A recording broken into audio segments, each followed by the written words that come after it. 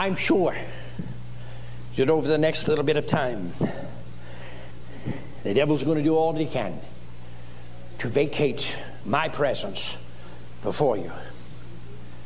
I am aware. But let me tell you something.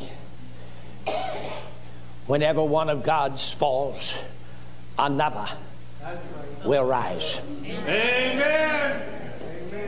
And the other one will say, let there be no quiet.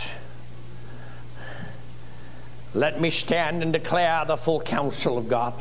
Amen. For God made an appointment with Lucian, and he's gone. But he also made an appointment with me, and I'm here.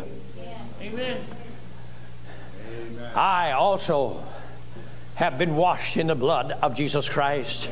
I also have been anointed. I also am wearing the robe of righteousness, and we still will not bend or bow or kiss the feet of Baal, for we are children of the Most High, and we are not ashamed. Our chains have been broken, and the government will place no other chain upon us. The chains of sin have been eradicated. I am sometimes cast down, but again, I am not destroyed. I like what the Bible said, stand up, boy, like a man, and let the world know that you're still strong enough to declare that God has made an appointment. God has initiated a conversation, and God is letting the church know all of these are the beginnings of his arrival. Lift up your head and rejoice. Our time of departure is at hand.